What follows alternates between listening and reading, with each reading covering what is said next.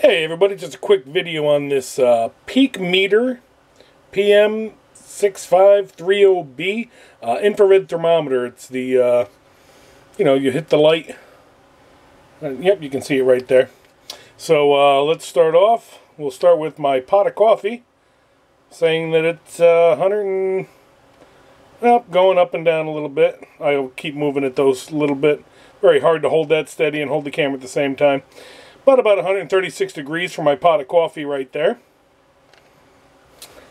And this is just a drink that I just poured right out of the fridge.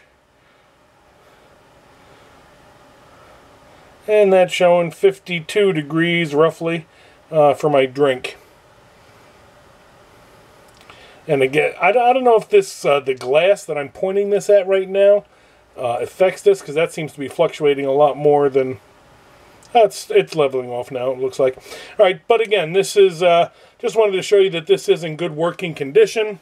And you know, let's just, we'll go right just here on the board there, 75 degrees, just about exactly what it is in here for our room temperature. So, yeah, again, just wanted to show you this is in good working condition. Very lightly used, good, the battery door stays closed, but it seems to have a little bit of give to it, but it stays closed like it's supposed to. The battery goes right in there. It's a 9-volt battery. And that's it. Thanks for watching.